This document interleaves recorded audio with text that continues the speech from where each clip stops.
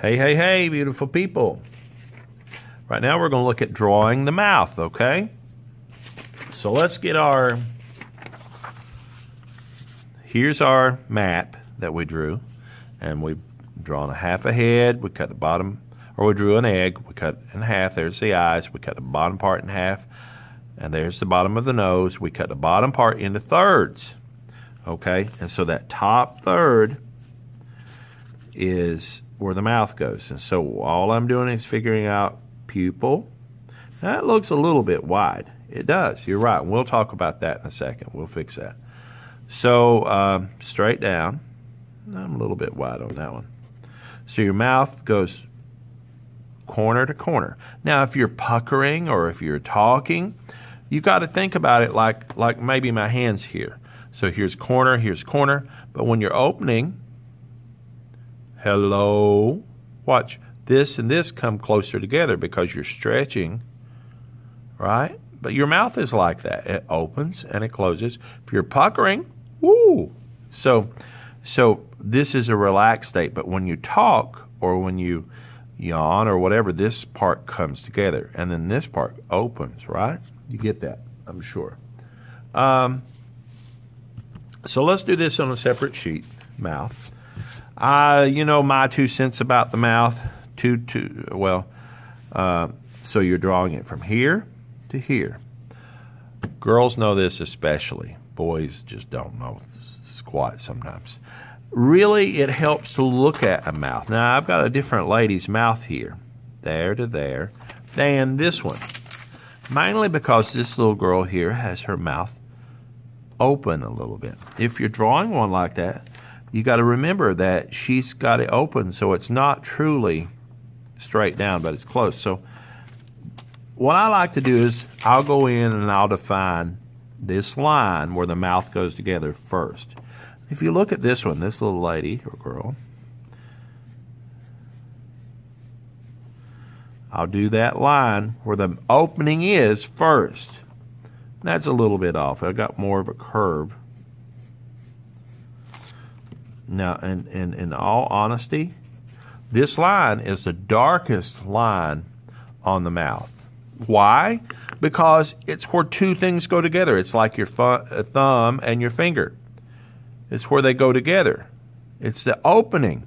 So it's a cavity back in there too. And so that line where they go together, that's the darkest line. So you need to look at whatever mouth you're drawing, whether it's a specific person. And so this line is the darkest. Now, so the line, we'll talk more about that, where the mouth goes together. And then the top lip. Let's just say we're looking at this lady's lip.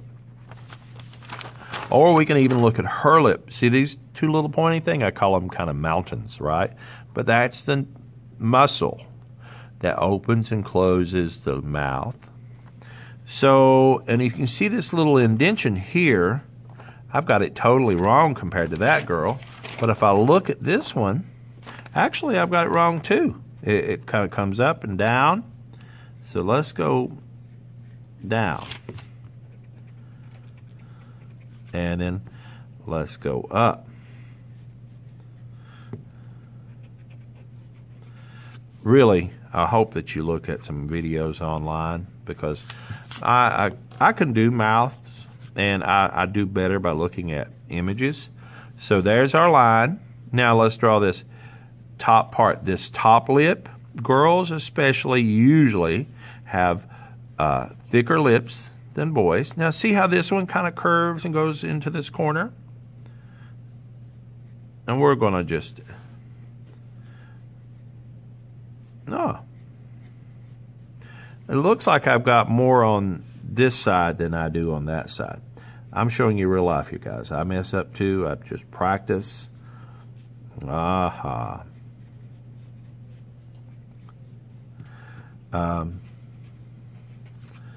And really, practice is what helps you get better.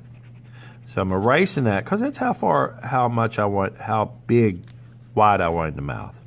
Now this bottom lip, that doesn't look that good. This bottom lip, look at hers, for example. It looks like it starts a little bit over here, a little bit over here. But in reality, you know that bottom lip? She probably got lipstick on her makeup or maybe airbrush here. Look at how you can't hardly see a line there. Girls know about this. They outline their lips with lipstick, different makeup lip liner, I guess. I don't know anything about that other than what I'm heard and see my wife do occasionally. So we're outlining this bottom lip. Looking at this girl's here, maybe making this just a little bit. There's all kinds of ways to draw mouths. This side is longer, and I don't mean to make it longer, but I've already got it there, so I'm going to just keep it and work with it. So now, the line here is crucial. It needs to be darker, okay? But the top lip is always in shadow. Here's why. Light is shining down from above. Let's say we're looking at a side profile of a person's face. So here is, let me draw this and I'll explain it. Say that's their chin. So here's the mouth, okay? Right here is that top lip. Here's the bottom lip. So the top lip, and then this would be the nose. Maybe the nose come out. Everybody's different, all right? So this would be the nostril. Boy, it's a honker, isn't it? But shadow is coming down. So because of that, light hits here. This part's in shadow. Now this bottom lip is always lighter. So no matter what you do, look at an image though. Look at, maybe there's some lines here. Everybody's different too. And as you get older, there's more lines on the lips too. But this top lip needs to be in shadow. If you can follow these simple rules that I'm giving you, it's going to help your artwork or your images or your portraiture look automatically better. So I'm going to take my stump. I'm going to blend that. Now, a lot of times, depending on what you're looking at, there may be a little more shadow in this top lip. A little more shadow because, again, it curves. It curves under, right? Maybe it won't be as pronounced as I have it up here. This bottom lip is highlight, or it's in light. If you look at this lady here, look at the highlight here. Even this side is lighter through here. So it's okay to put a little bit of shadow right here in the bottom part because look, it's curving back under here. So when you do that, and girls with lipstick and stuff like that. Now, if we're looking at this one, this left side of her face is in shadow too. So that's why that bottom lip on the left side is in shadow. All right. Now, if you look, see this part is in shadow. That's where people mess up because it's underneath that top lip. That part's in shadow. So when you're shading, if you shade this area here, it automatically gives that top lip. And it's not a beard or anything like that. It's just going to make it look. Look at there. So that makes the bottom lip pop out. So let's look at this one real quick. So look how this girl has her little mouth open here. You have the top lip that's just darker because this one has highlight on it. It's in shadow. And then see the shadow underneath this bottom lip? It helps push this one out. Side profile. I don't think I've tore out any side profiles of any magazines. Well, here's an example. And we could talk about how, see how the highlight's hitting this, and it's a side view. The top lip curves under, bottom lip is out and it gets highlight, right? That's a side view. Let me show you this one. Good example right here. Here goes back over all of our rules when drawing the eyes. Remember the eyes, 5 eyes wide. The width here is the same as width in the eye. The nose is this width in between, straight down. Corner of the mouth. Look at this top lip. It's darker than the bottom lip. Even though this bottom lip has some shadow on it, you see that highlight. A lot of times we forget that. Okay. So, the line here, if you have the time and you have a pencil that works. Oh, I just remembered I had a pencil sharpener. You guys don't mind, do you? Hang on there. I'm going to just sharpen this right here. I'll move that out of the way in a minute. So watch here now. What's going to happen? I'm going to outline this. Oh, just a little bit. I love using a black coloring pencil.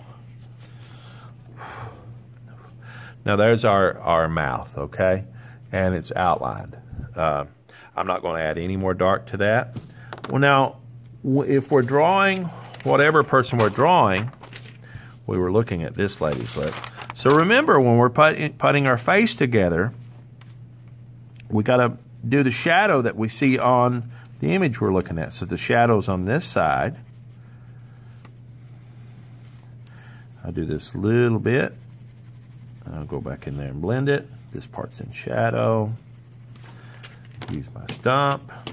Well, whoop. Just shading all that. We got to draw the outlines before we add the shadow. A lot of people want to jump straight to the end. Now look at that. Maybe just a hair more shadow right underneath there. All right, let's get our map of the face. Let's draw us a mouth on there. All right. And we're kind of using, yeah, almost done here. Kind of using this one as an example. So we're going to go in there with that top lip first. I'm just going to make it darker. I'm going to draw the outline and shade it at the same point in time. And I'm going to kind of use hers. I think I'm going too dark, but I want to cover up that mess I've got in now the bottom lip. Just outlining it. I'm not going to add shadow on that bottom lip too much. And I'm going to just put some shadow underneath it. And see the shadow here on her chin? We're going to talk about her facial structure, and that's something a lot of people do first, and that's fine if you do that. So I'm going to go in and shadow that, shadow this, because this area is in shadow. So facial structure, you got to consider the person that you're drawing. Sometimes they have more of a chiseled or soft face, and that's the point where you go in there and you modify that egg. You take and shape the egg.